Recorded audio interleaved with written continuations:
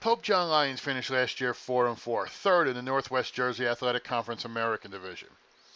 After a 2-year hiatus, former head coach Mark Piotrowski takes over the squad again and is looking forward to seeing what this team can do now that he's back in charge.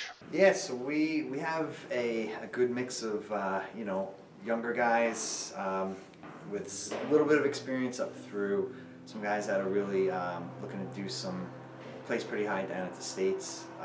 It's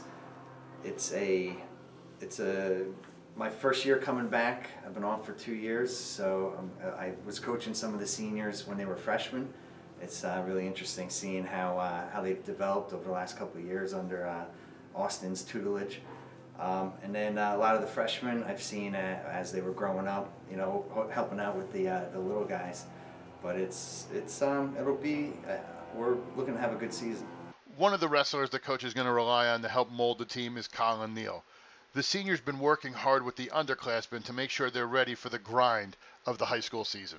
So we have a really young team this year. Our freshman class takes up probably around half of our guys, and we just need to get them used to high school wrestling, which is a big step up from the level that they're used to.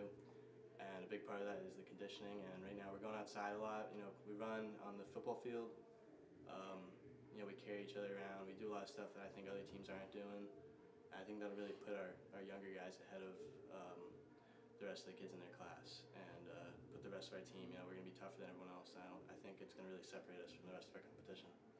One of the wrestlers to keep an eye on for Pope John is Carson Walsh. The freshman who should start at 113 looks to be a favorite to be on the podium come Atlantic City.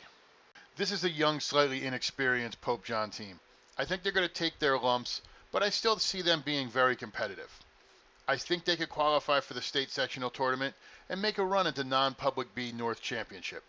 As far as the Northwest Jersey Athletic Conference, I think they're going to take a slight step back and finish 5th in the American Division. For GardenStateHSWrestling.com, Donald J. Brower reporting.